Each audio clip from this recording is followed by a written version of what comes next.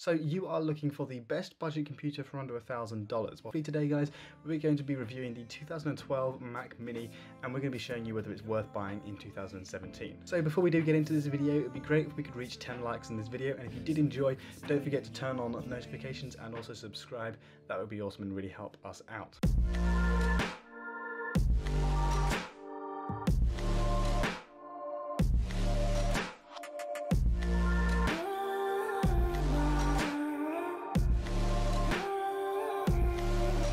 Don't you just love it when your camera runs out of charge halfway through filming? Okay, so I really did quickly, before we get into this video, want to mention a specific YouTuber. He goes by the name of TechGenieT3G on YouTube.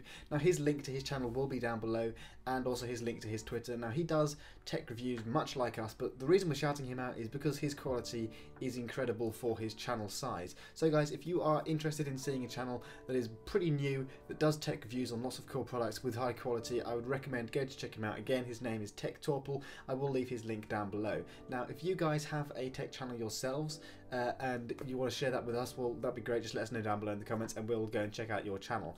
But like I say guys, it'd be great if you could go and show him some support. Hopefully get him to 300 subscribers. He's on about 200 and something now, so that would be awesome if you guys could go and show your love to him. Okay, so really briefly, I will say obviously there are better computers you can buy. There are better desktop and laptop computers that will throw this thing out into oblivion compared to the performance. Now this computer is very old. This computer is incredibly outdated, but for the price I still think you're getting something that can still be fairly useful for you on a day-to-day basis if you're on a budget. Now if you have over $1,000 to spend, by all means go out and buy a Mac Pro or even create your own custom PC, but if you're on a budget, let's see what we can get out of this computer. We on a day-to-day basis use this computer, and what that means is either video editing on Final Cut Pro X or photo editing using Photoshop and Lightroom, and it also includes surfing the internet and doing general word processing. Now in all of these areas this computer holds up perfectly fine. I will say that if you are editing large files, for example 4K, that is when this computer is going to fall down, because obviously the performance is not up there with the modern day technology. Now if your camera can only shoot 1080p 60 FPS, you will be perfectly fine using this computer. I haven't had much chance to use Premiere Pro on this computer, but I will say if you're using Final Cut Pro, it runs really smoothly and I have had no problems there.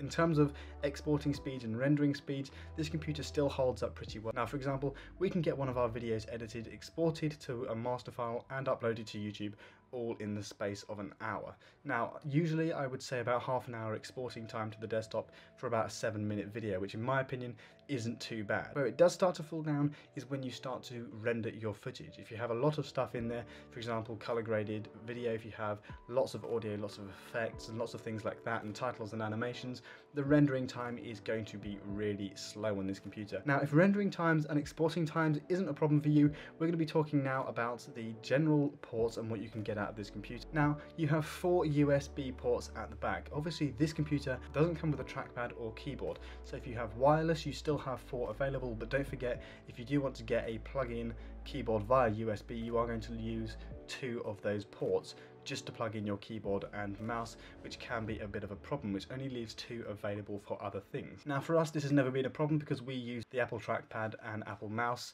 and they work perfectly fine for me. I have no issues with them at all. They still work fine even though they've been replaced by the newer versions.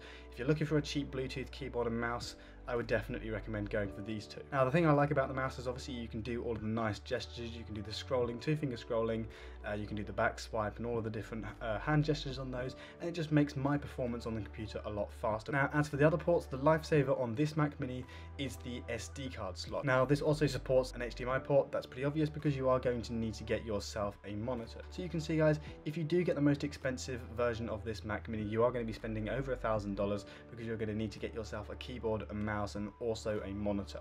Now you also have an Ethernet port and also the power port in the back of this computer with a Thunderbolt port as well, but I never really use the Ethernet or the Thunderbolt port. Obviously you use the power port. Other than that, if we look around the computer, we have at the front an infrared receiver and we also have an LED status little notification light just to let us know when the computer is turned on. Now the one problem I will say with this computer is obviously because all the ports are located on the back, is you end up having to reach around the back to plug in whether it be a USB stick or it has to be your SD card. You always end up having to lean over the back to put it in, which can be a bit annoying and can be a bit clunky when you're doing it. It would be nicer if the ports were on the front, but again, that takes away from the aesthetics and the look of the product. So design being set aside, obviously you're going to be buying this computer for how well it performs. Now I will put up some screenshots of a benchmark test that we've done on this computer, that this version of this computer is perfectly adequate for video and photo editing. So if you are in the same position as us guys, I would thoroughly recommend going with an older Mac Mini, just because it's cheaper but you still get a fairly good performance out of it. And obviously if you're going to be doing things like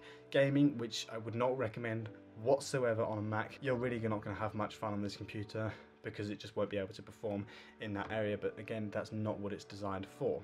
So guys, I hope this video was helpful to you. If you do have any other suggestions for videos you want filmed or any other reviews, do leave them down below in the comments and we will read all of your comments. And if there's one that's cool, we might even do your video. So that's it guys for this video. We'll hopefully have a video out later on this week or next week. So stick around for then. In the meantime, live long and prosper.